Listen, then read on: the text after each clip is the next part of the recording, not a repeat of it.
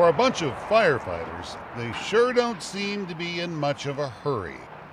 You're not taping this, are you? That's because in this case, there is no fire, no emergency. You know, every Tuesday, it's our job to go out and see all the buildings, either past or present. Kevin Todd is a battalion chief with Clark County Fire District 6. He is conducting a little field trip of sorts.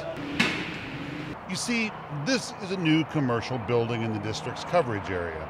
The purpose of this tour is to make the firefighters familiar with the structure and any particular challenges they may face if there ever is a fire. Most progressive fire departments around are looking at all the buildings that they respond to and thinking about what they're going to do if it catches on fire or is filled with smoke or the wind blows the roof off, things like that. Now, you probably already noticed this is a new building. It's mainly built of metal and concrete. So what possibly could be challenging here? If you notice, there's no windows. So if a firefighter gets trapped in a smoky environment in this concrete building, it's really hard to get them out.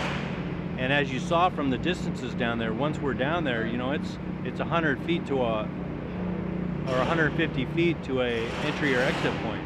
So we really need to be aware of where things are and how deep we're going if it's filled with smoke and there's no lights in there.